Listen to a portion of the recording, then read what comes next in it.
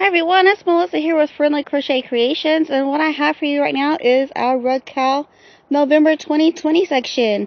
As you can see, there's a lot of browns here. There's two different shades of browns, and then there's a light blue. And you know what? I don't have the name of this one for you, but hopefully I will get that for you sometime and add it to the description down below.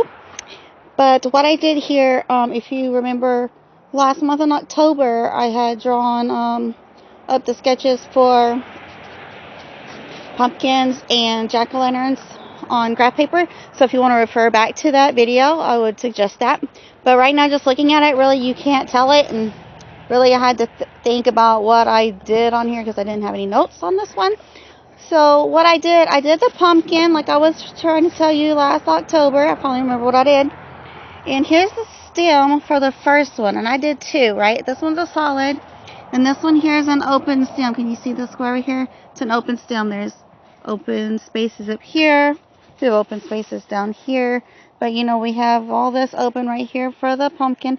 But I felt like I was using too much yarn on this one for the stem. I thought maybe it might look better open. So I did an open here, right? I see that. And then I have the outline of the pumpkin. Maybe I can trace it with you here. I lost it. No, it goes here and it goes back up, you know, like pumpkins do, and back around up to the top. There's that. And I did have this much left, so I could have, you know, filled in those 6 little spaces. You know, how many of that would there be? 2, 4, 6, 8, 10, 12, you know. No, it's 9. 9 times 2, 18. So 18 stitches maybe with that. Yeah, I probably could have done 18 more double crochets there, but like I was saying, I was really running low on yarn, so I didn't want to chance it, you know, playing yarn chicken.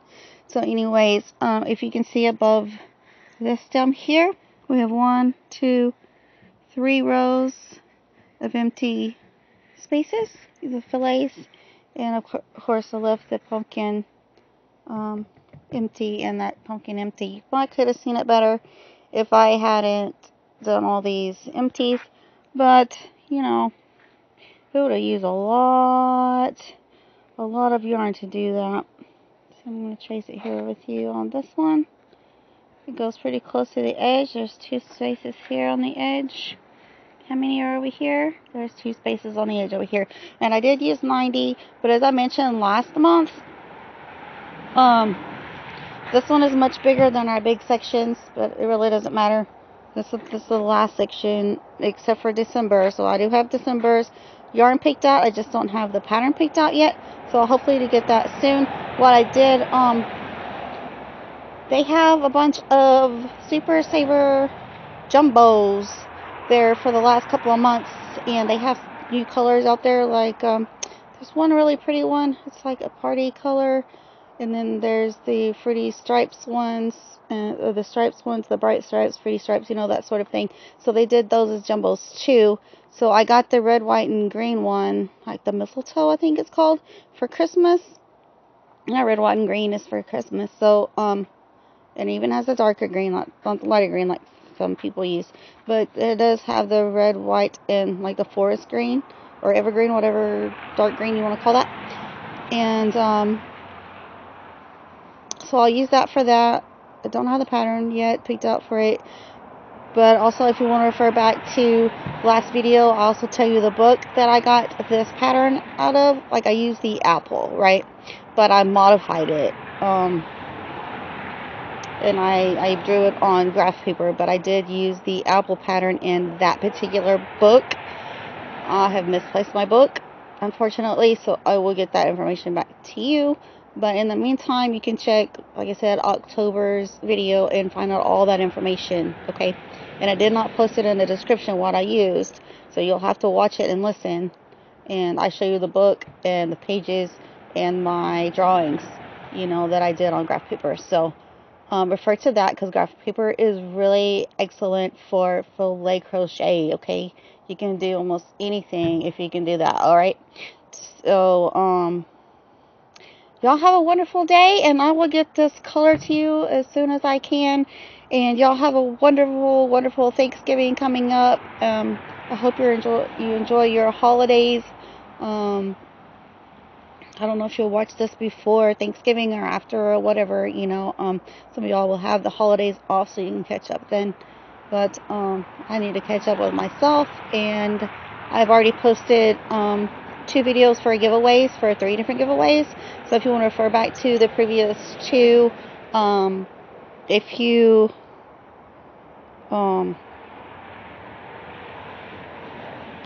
see this before Thanksgiving, that's the deadline pretty much on the 29th, I believe, 2 weeks from today. So 2 weeks from yesterday would have been the 28th. So the 29th, I think, would be, 15 and 24 is 29. So yeah, the 29th, I forget what day right now the Thanksgiving is on. It's usually around the 27th sometime.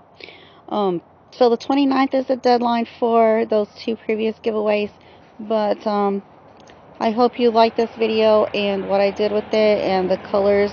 I wouldn't normally use this color for November, and it's not icy out here, but some of you have already had snow and ice and sleet and all that. So, it's a little frosty for some of y'all in November. So that might be common for you right now. The trees with the frost, and all that, all the browns and the frost. Frozen water reminds me of blue too. So there's a word I'm thinking of that I'm skipping over, and I can't think of it right now. So anyways, this might appeal to you more than it does to me, but I had it, in my stash, so that's what I used. And I hope it works out great for being this large. If not, I'll have to do something else for November and put this one for something else. But I do plan to use this in my rug for 2020. That's why it's here. So anyways, I wish y'all luck and happy holidays. And please don't forget to like, share, and subscribe. Okay? Y'all have a great holidays. Bye.